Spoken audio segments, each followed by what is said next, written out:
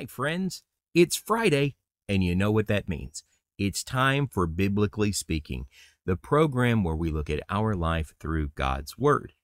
Now, today on the program, we're going to be looking at the book of James and looking at three important lessons that James teaches us about faith and how we can apply them in our daily walk with Jesus. So, this is going to be a great starter lesson if you're looking to start those conversations with people about the gospel. It's going to be an encouraging study, and it's going to be one that I think you'll want to watch over and over again, because we all need that daily encouragement, and we all need those kinds of daily reminders that we are pressing towards something better. So, whenever you happen to be watching this, whether it's the premiere and you're watching it live, or you're watching a little later in the weekend, I want to thank you for being here. Hopefully you've got a cup of coffee. Always important. Hopefully you have your Bible. Even more important. And hopefully your mind is ready to study God's Word. I'm looking forward to it. So let's get into it. Beginning with a word of prayer to our Father. Our great Heavenly Father, we are so thankful that you have given us your word, that you have given us strong encouragement to run our race with endurance, that you have shown us that there is a value to the hope that you have set before us that makes our struggle in life to follow your Son worth more than the pain that we go through. And Father, we are so grateful that we have your Son Jesus as an example, and help us, Father, to imitate his faithfulness every day of our lives. Help us, Father, as we strive to please you in our daily walk with him. Help us, Father, to contemplate his faith and to know that he is the example of joy in difficult circumstances. Because though he endured the pain of the cross, he did so seeing what you were purchasing with his blood. And for that joy, he endured that which was despised. And by that, he has become our high priest, our Savior, and our King. Father, help us to think about that in our daily walk. Help us, Father, to follow him the way that sheep should their shepherd, trusting in his guidance. And even though our path is overshadowed by death, we know, Father, that the place that Jesus leads us to is a place of quiet waters and green pastures. Father, we ask that you would help us to trust you as our rock, as our refuge, for you are our mighty warrior, and you are a wall of fire for your people. Father, keep us in your hope, keep us in your grace, and be merciful to us, and help us to find the right way when we depart from it. In Jesus' most holy name we pray. Amen. All right, so we're going to start this morning or this afternoon with a look at the very first verses in the book of James. And so we're going to start in James 1, and we're going to look at the very first remark that James makes here after the introduction in verse 1, where he says in the second verse, "Consider it all joy, my brethren, when you encounter various trials, knowing that the testing of your faith produces endurance. Let endurance have its perfect work, so that you may be perfect and complete, lacking in nothing." Now, depending on your translation, there were probably some words in there that were a little different from the ones that I read. Instead of endurance, it might have said patience. Instead of, and I accidentally said the word work there, but instead of work, it might say perfect result in verse 4, but the thought remains the same. So what James is telling them here is that their faith is about to be tested, but not to fear the testing of their faith, because if their faith is what it should be, if it is of the substance of the things that it should be, then enduring those difficulties, enduring those tribulations, enduring those things, and keeping their faith intact will result in a faith that is a stronger faith. In fact, it says that that the result of this endurance that it talks about here, and that word endurance literally means steadfast or patiently waiting. The outcome of their patiently waiting on God, or their steadfastness toward God, is that they will be perfect, complete, and lacking in nothing. And so, I mean, that's a pretty substantial reward if you stop and think about it. And you've probably thinking about some verses, maybe like Matthew 5:48, where Jesus, at the end of that first section of the Sermon on the Mount, says, "Be perfect just as your heavenly Father is perfect." But the first lesson that I see in the book of James is that faith has a purpose. And the purpose of faith really gives us a different perspective on things, that it changes the things that we might otherwise be ashamed of or frustrated with or angry with into a source of joy for us. Now, I don't want to be obtuse in any kind of way. I'm not saying that suddenly we're overjoyed that we're suffering. That's not what James is getting at here. But what he's getting at is that through faith, we see the result of the testing. Now, our world looks at difficulty, it looks at tribulation, it looks at the frustrations and even the mundane nature of life, and it sort of throws its hands up. But that's not how the Christian behaves. That the Christian, when his faith is put to the test, the image here is of one who is rising to the occasion to patiently wait on God. Now, that doesn't mean that we don't ever do anything, or it doesn't mean that our faith doesn't have action, because it's the second lesson. But the first lesson in faith is that it does wait on God. And I think about how many of the Psalms start with that phrase, "How long, O Lord?" Because David, or one of the other psalmists, is waiting on God, and he is committing himself to continuing faithfully in God's word. He's committing himself to continuing faithfully serving God and obeying God. He's committing himself to remaining in the presence of God, even in the middle of difficulty. But he's still asking that question, "How long, O Lord? How long before you deliver me from my enemies? Or how long, O Lord, before you punish the wicked? Or how long, O Lord, before you vindicate your holy name?" And I'm just thinking of all the different examples throughout the Psalms. That one of the first lessons in faith is that God acts on his timetable. Not ours, his. Not when we think God should act, but when he knows that it's right for him to act. And you sort of think about, what is it, Galatians 4:4, where the Apostle Paul says, "In the fullness of time," or let's see, Romans 5, "At the right time Christ died for the ungodly," that God has his time to act, and he has that charted out, and he knows when he's going to intervene. Now, when God is not intervening, when we would like him to intervene, when maybe we've been praying fervently, I know a lot of us have been uttering a lot of prayers over the last year about the situations that have embroiled our world. I know a lot of us have prayed very fervently over this last year, and still we're waiting patiently for God to answer.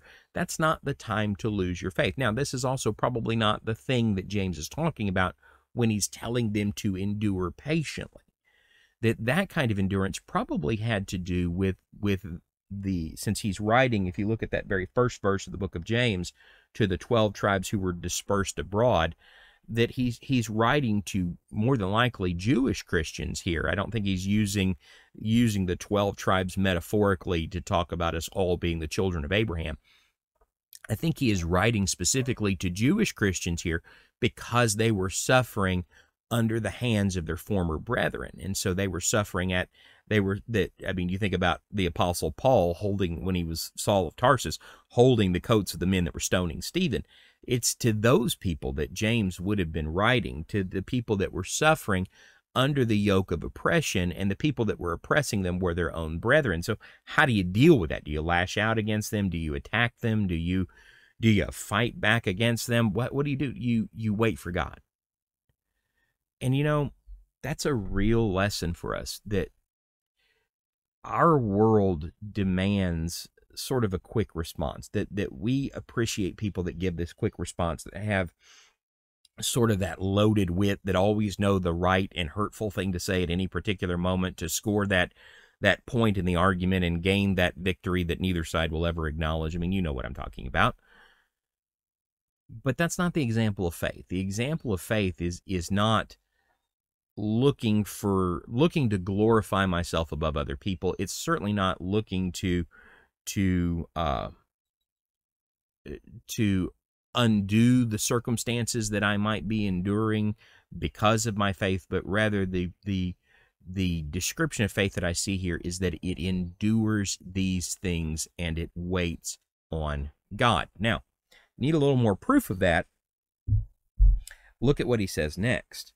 But if any of you lacks wisdom, verse 5, let him ask of God, who gives to all generously and without reproach, and it will be given to him. But he must ask in faith without any doubting, for the one who doubts is like the surf of the sea, driven and tossed by the wind. For that man ought not to expect that he will receive anything from the Lord. And so, again, what we see is if the situation becomes one where we need the guidance for how to endure this, then we ask God, and God will give us the wisdom that we need. He reveals how we should handle those kinds of situations in his word. But we shouldn't doubt the answer when we get it. It's still the first lesson, by the way. We shouldn't doubt the answer when we get it. We shouldn't go looking for something other than the response of faith when we find that answer, because when we do, we shouldn't expect that God's going to bless a different way because we didn't like the answer that he gave. Then you sort of enter into this discussion about the kinds of gifts that God gives and how he's gonna humble the wealthy, and he's going that would be those who would trust in this world and its goods, and he's going to elevate those who are despised by the world, the poor of the world, those that know how to trust him because they trust him on a daily basis, that those are going to be the ones that are elevated, and God gives good and perfect gifts. And he comes down to this thought that I would contend that it still goes with this first lesson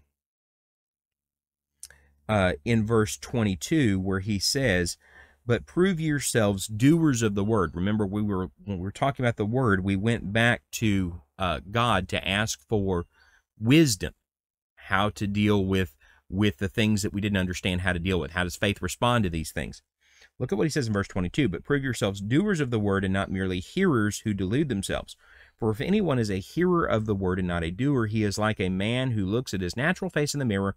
For once he has looked at himself and gone away, he has immediately forgotten what kind of person he was.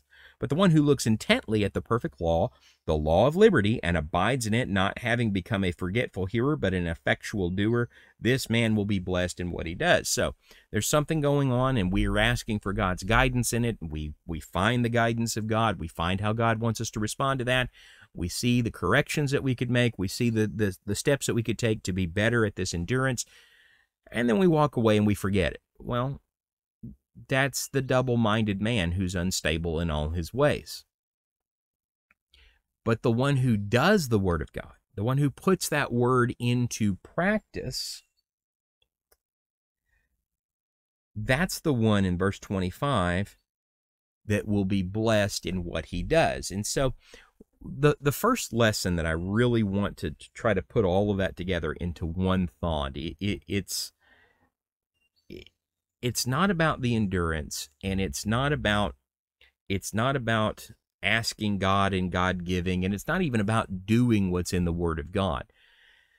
The first lesson that I see in faith is this, that it changes where we look.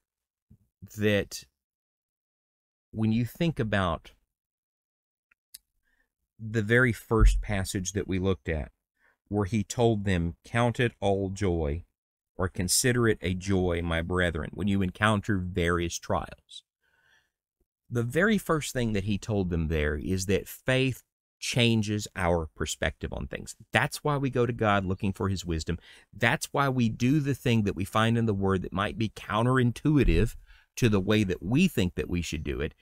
That's why we don't doubt God when we see his response to the questions that we ask, because faith changes our perspective.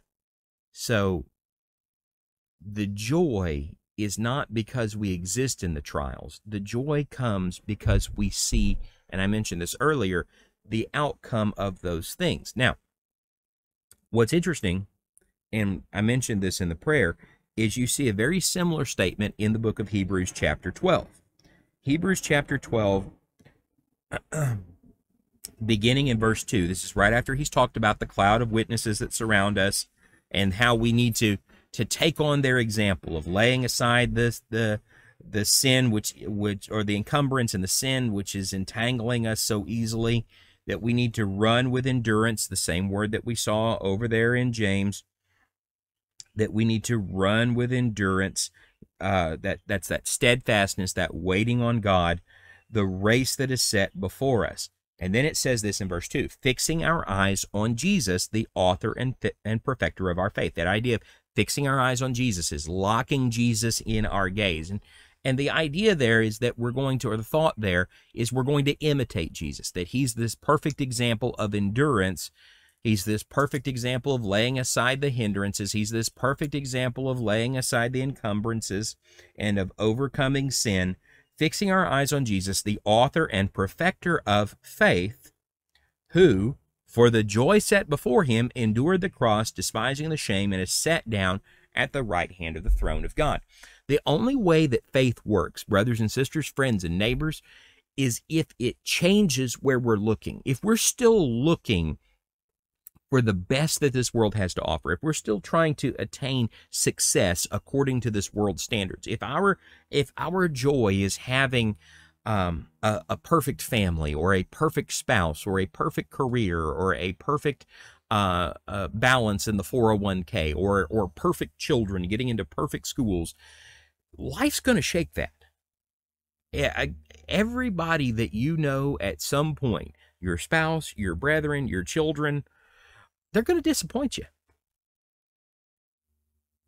But that's not who you fix your eyes on. You fix your eyes on Jesus because he's not going to disappoint you. He doesn't disappoint you. Now, I'm not discounting your relationship with any of those people. In fact, if anything, we need to be more patient with them because they are only human. But Jesus is this perfect example of enduring faith. And what do we see? What do we learn about faith from Jesus? Well, it takes a hard thing. It takes a despised thing. It takes something that seems nearly impossible to endure, and it causes us to look past that thing to the joy that's on the other side. So the question that I would have is, what joy is there on the other side of faith? Well, it would be the joy that we saw in Hebrews 11. You remember that the patriarchs were seeking that enduring city whose builder and maker was God. We're not just looking for a time when things go back to normal. Quite frankly, most of my life, if you look at human history, the kind of luxury and the lack of hardship that I've lived in most of my life would not be considered normal in the scope of human history. That we're not looking for things to go back to normal. We are looking for things that are above. And that sort of resonates with Colossians chapter 3 and verse 1. If you have died with Christ, keep seeking those things which are above, where Christ is seated at the right hand of God. That it really puts that verse into perspective, that the first lesson in faith is that faith is not belief.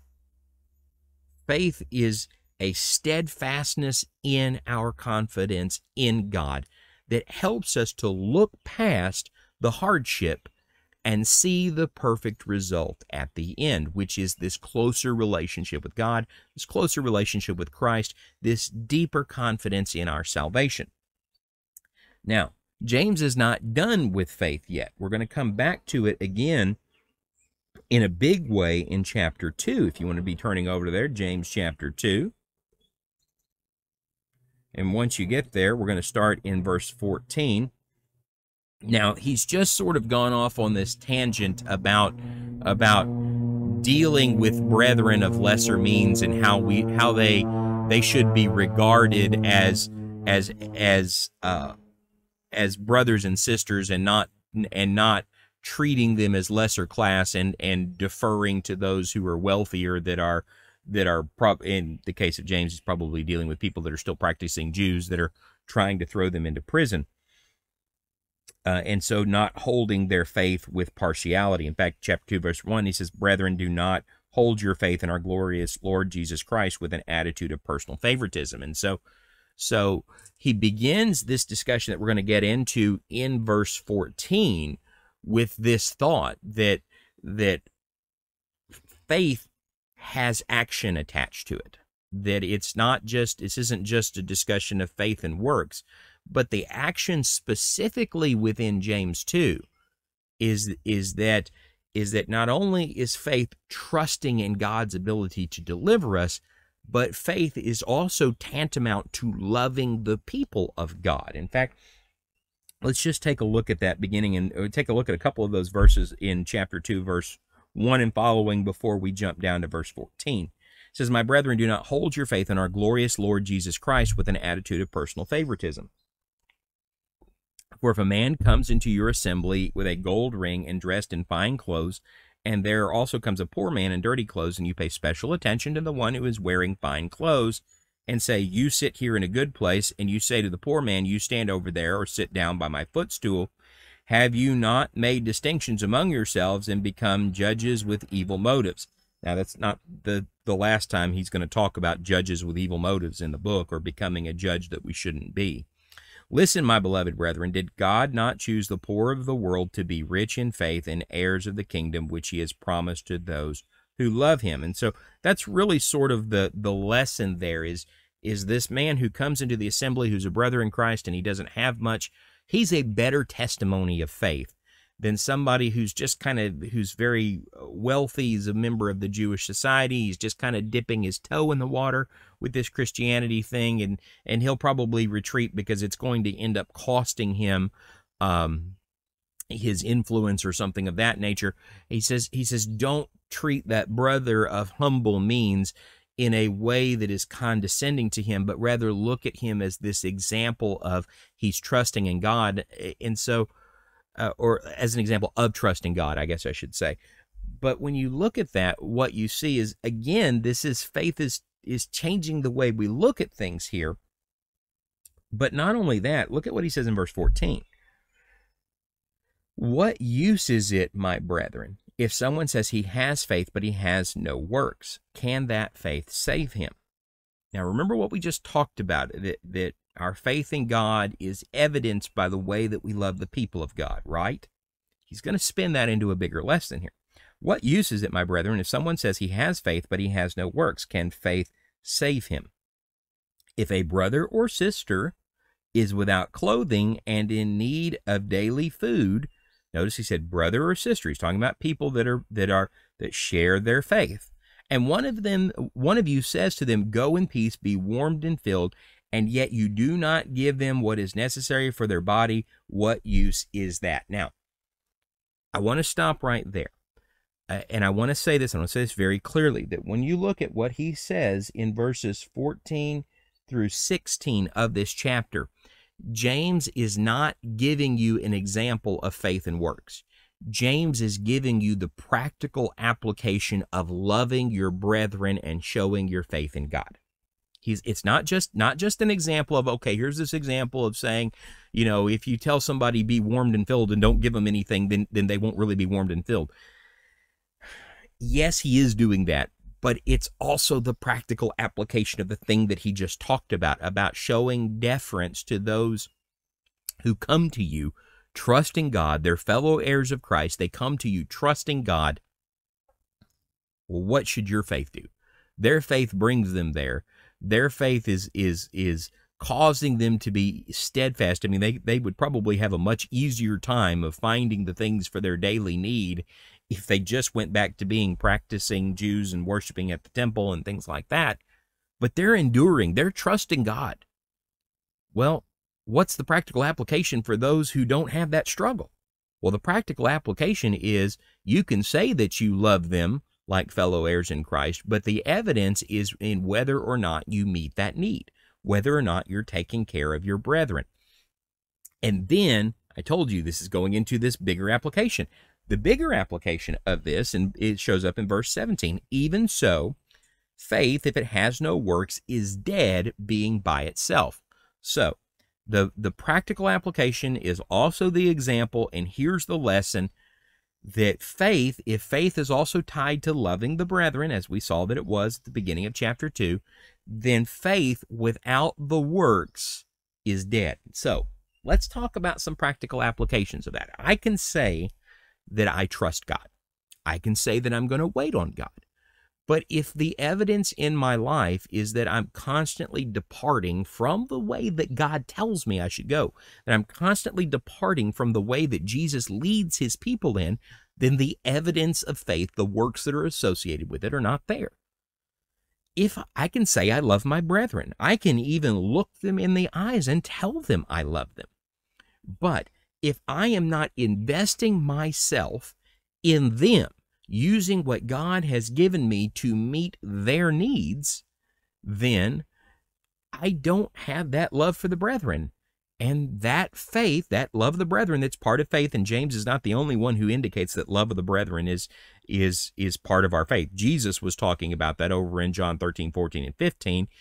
John talks about that all throughout the book of 1 John. But if I can say I love the brethren, but if the evidence is not there in the things that I do, then that element of faith isn't genuine, and that isn't a real application of faith for me. It doesn't matter how often I tell them I love them. It doesn't matter how well I speak of them, if the real application is not there. So let's go on a little further now that we've sort of pulled that back and we're tying the ends together. So even so, faith, if it has no works, is dead, being by itself. But someone may well say, you have faith and I have works. Show me your faith without the works, and I will show you my faith by my works. So some might say, well, I have the works and you have the faith, or I'm gonna trust in maybe the works of the law. There's all kinds of potential double meanings in that quotation that he gives at the beginning of verse 18. You have faith and I have works. Show me your faith without the works, and I will show you my faith by my works.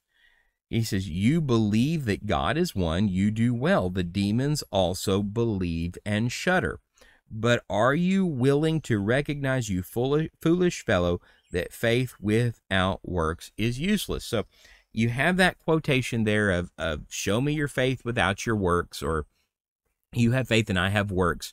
And then sort of the response to that, show me your faith without your works, and I'll show you my faith by my works. He says, here's why it can't just be belief. He says, the demons, the devil himself believes in God. Not only believes in God, he trembles before God.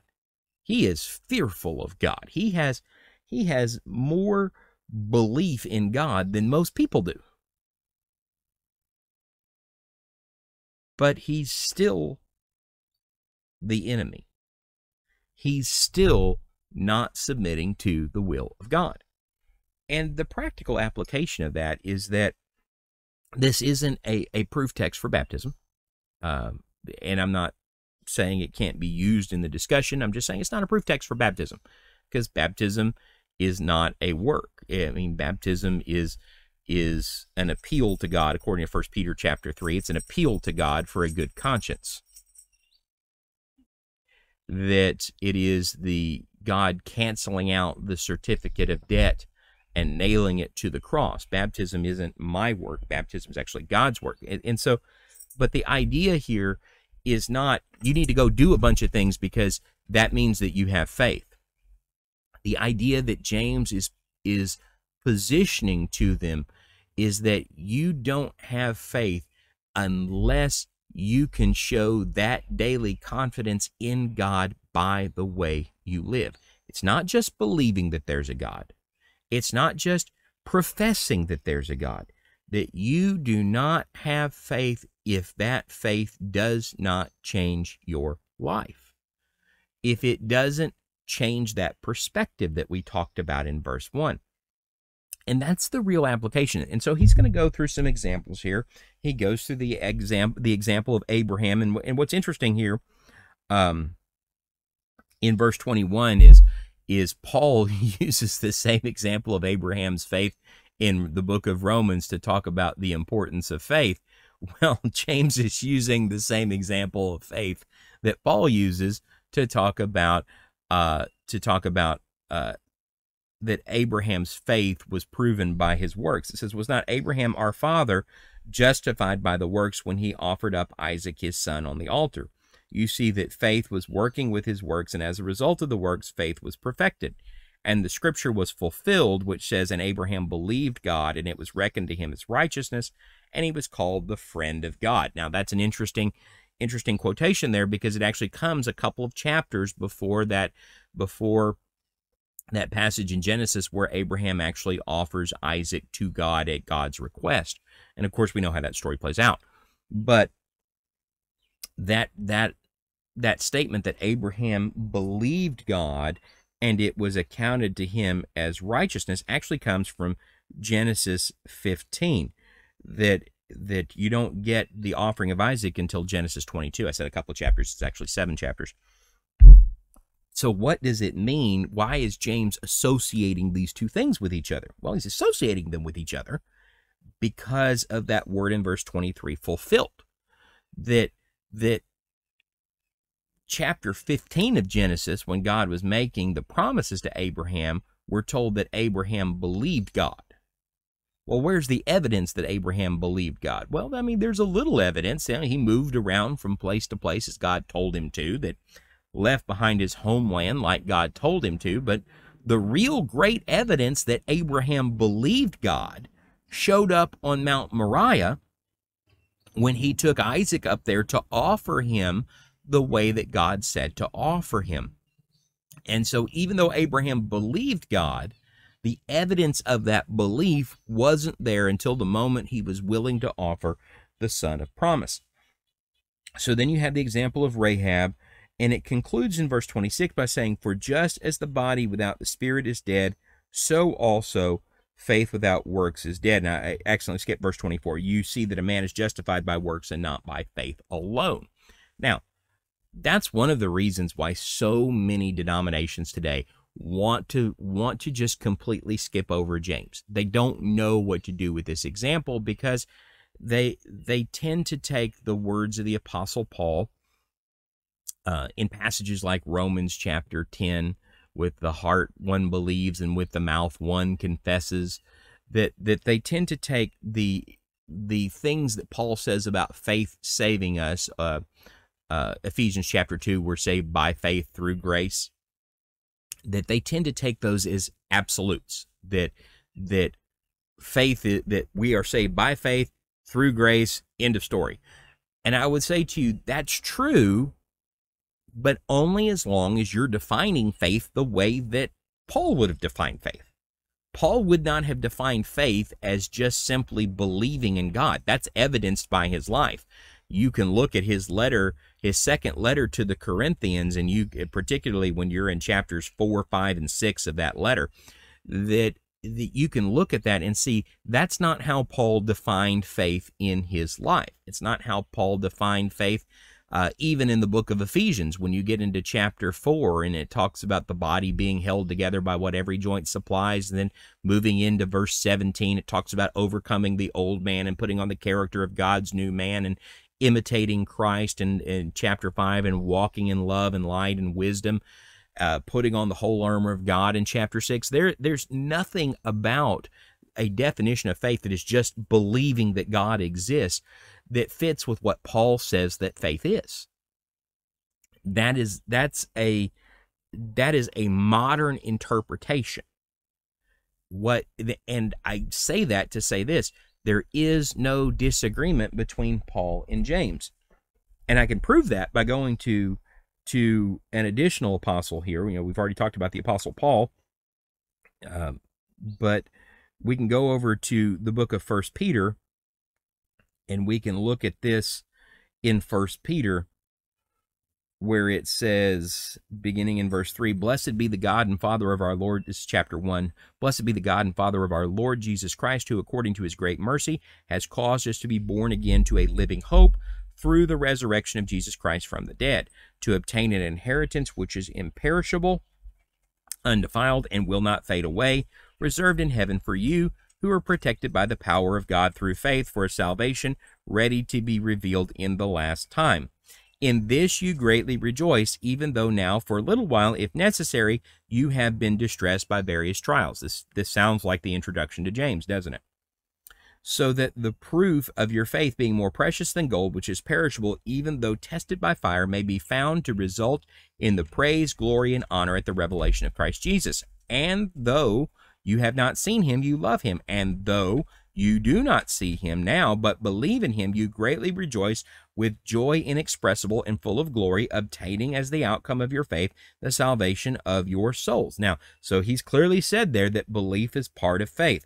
Look at verse 10. As to the salvation, the prophets who prophesied of the grace that would come to you made careful searches and inquiries, seeking to know what person or time the Spirit of Christ within them was indicating as he predicted the sufferings of the Christ and the glories to follow. It was revealed to them that they were not serving themselves, but you in these things which now have been announced to you through those who preach the gospel to you by the Holy Spirit, sent from heaven, things which angels long to look into. Therefore, here's the other part of faith. You ready? Therefore, prepare your minds for action. Keep sober in spirit. Fix your hope completely on the grace to be brought to you at the revelation of Jesus Christ. As obedient children, do not be conformed to your former lusts, which were yours in your ignorance, but like the Holy One who called you, be holy yourselves also in all your behavior. Because it is written, you shall be holy, for I am holy. So what does Peter say that faith is? Well, faith absolutely is believing in Jesus, but it is a transformation of our action based on that belief. And I would say to you, there's examples of Paul saying the same thing, and James is saying the same thing, and he's using this depiction of loving our brethren as one of the areas of our lives that ought to be transformed by our faith. So if I have this faith, and part of that faith, according to 1 John, is that I love my brethren, that's part of having faith in Christ, of walking in Christ, then there needs to be evidence of that. Not just belief, not just words. There needs to be evidence that my faith is real, or else it's not really faith. Now, the third lesson shows up much later in the book, but it's going to call back to some things that are mentioned between the points.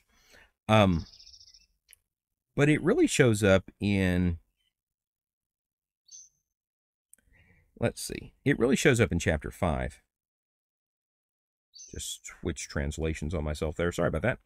But it really shows up in James chapter 5 in verse 7, where he's warned about the misuse of riches. He's talked about where the strife, if part of faith is loving our brethren, and loving our brethren leads us to be gentle and kind and take care of their needs, then you run into this problem in chapter 3 where we're being invaded by this worldly wisdom that is sensual and self-serving. And then he asks the question at the beginning of chapter 4, where do the wars and the fightings come from among you? Well, then you get to the end of chapter 5 and verse 7. It says, therefore. So what's the lesson here of all that he said in the book? Therefore, be patient, brethren, until the coming of the Lord. The farmer waits for the precious produce of the soil, being patient about it until it gets both the early and the late rains. You too be patient. Strengthen your hearts, for the coming of the Lord is near. It's kind of taking us back to that first lesson again, isn't it? Do not complain, brethren, against one another, so that you yourselves may not be judged. Behold, the judge is standing right at the door. As an example, brethren, of suffering and patience, take the prophets who spoke in the name of the Lord, we count those blessed who endured. You have heard of the endurance of Job, and have seen the outcome of the Lord's dealings, that the Lord is full of compassion and is merciful. But above all, my brethren, do not swear either by heaven or by earth, or with any other oath, but let your yes be yes, and let your no be no, so that you may not fall under judgment. And he just continues to talk about this practical application. But I want you to look at where he started that. So what's if you put all of the book of James together, what's the lesson? That be patient until the coming of the Lord. I would say to you that that's really a practical definition of faith. Be patient, be steadfast, endure until the coming of the Lord.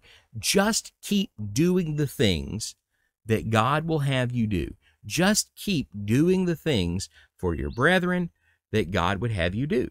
Just keep turning away from sin the way that God would have you do, trusting that when the Lord comes, He's going to do exactly what He says that He will do.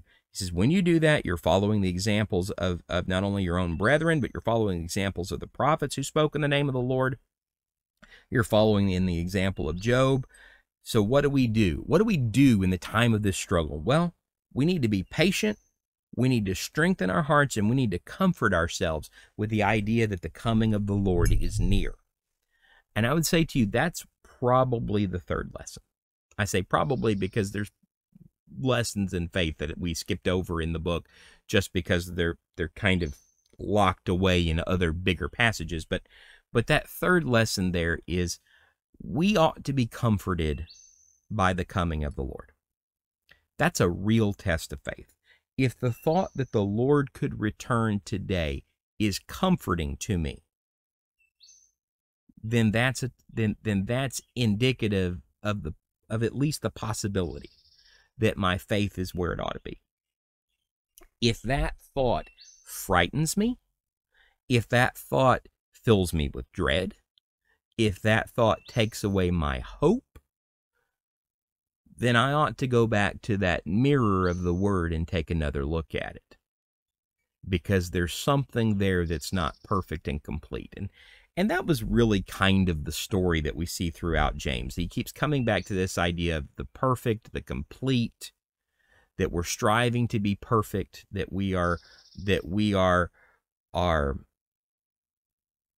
doing the things that not just doing the things that faithful people do.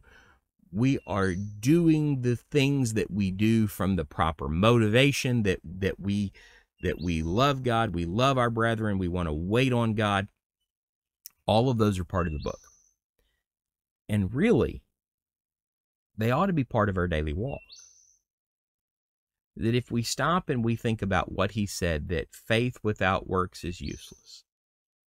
If we stop and think about what he said, that we need to anticipate the coming of the Lord, that ought to be a comfort to us.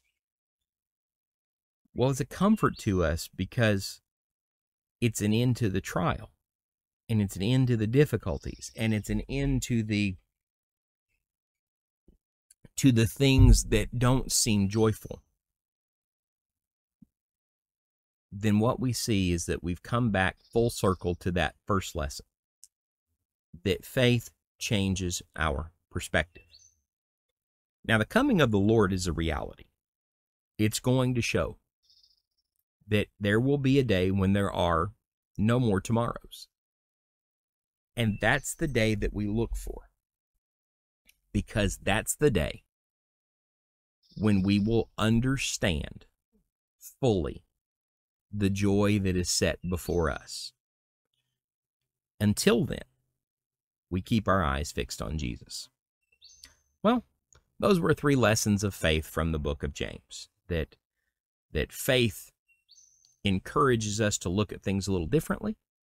Faith is active, and that faith is practical. Faith is lived daily, and that faith anticipates God making good on those things that he has promised. So, how do we put these into effect in our life? Well, I guess that's up to the individual. But I would say that it all starts with taking a deeper look at who we are in relationship to the Word of God, so that we can know that that's where we need to be. Well, it's been good to spend this time with you today. I hope that you enjoyed it. I hope that you got something out of it. Maybe you got a new look at James that you never had before. Regardless, it was time well spent. As always, thanks for being here. Wouldn't be able to do this without you. From all of us here at Biblically Speaking, particularly those here in the Bowman house, I want to say, have a good day and God bless.